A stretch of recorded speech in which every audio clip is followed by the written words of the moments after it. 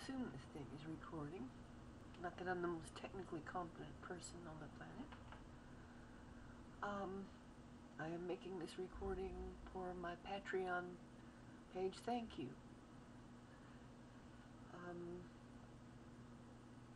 I have a lot of reasons to be thankful already. Not that I'm that kind of person.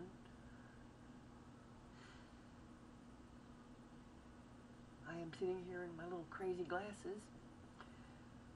Probably be going off to college in a bit. And yes, I am a college student, as is my husband and my daughter. All three of us started college this past fall at the same time. And I'm starting college at an age when most people are giving up on life and packing it in and getting ready to die, making their little bucket lists and funeral plans and all of that nonsense. I don't believe that's the way things ought to be. And I'm going to try through science and art and all of the above to pave a new way. I'm aware of individuals like Aubrey de Grey and Elizabeth Parrish, who's the first person to be treated genetically for aging, to get genetic mods. And I paint, I write, I sing, I dance, I play flute in the Stanley Community Band, I sing in the Stanley Community Chorale. I mean, there's nothing I haven't done or can't do other than earn a living for some reason.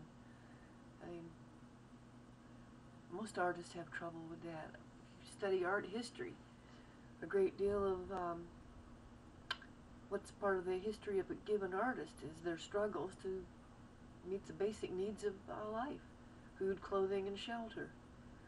Let alone have the resources to do something truly meaningful. And my husband, he's a polymath, a brilliant genius. He has developed his own system of logic, but he does not want to unveil it to the world until he has his PhD in math. And that's why because we're on Social Security, we were finally able to get funding in the way of Pell Grants to go back to school. He wants his PhD in math. I want mine in biology or the arts, or both preferably. And I'm going to use my ability to write, draw, paint, sing, dance, act, create anything and everything to change my reality and everyone else's. And I thank anyone who goes on this trip with me, and it will be a trip, because I'm an outrageous person. I have made an entire lifetime shtick out of doing the outrageous. I've done stand-up comedy, performed twice at the Roanoke Comedy Club. But again, it's hard to break into anything when you're someone as peculiar as I am.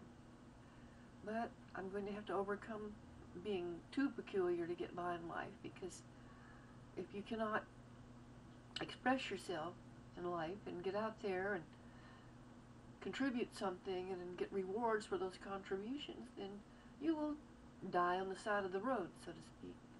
And I can't do that. I mean, my husband and I, we do not have degrees, either of us. But before we retired, he made a six-figure income as a systems analyst, full-stack programmer.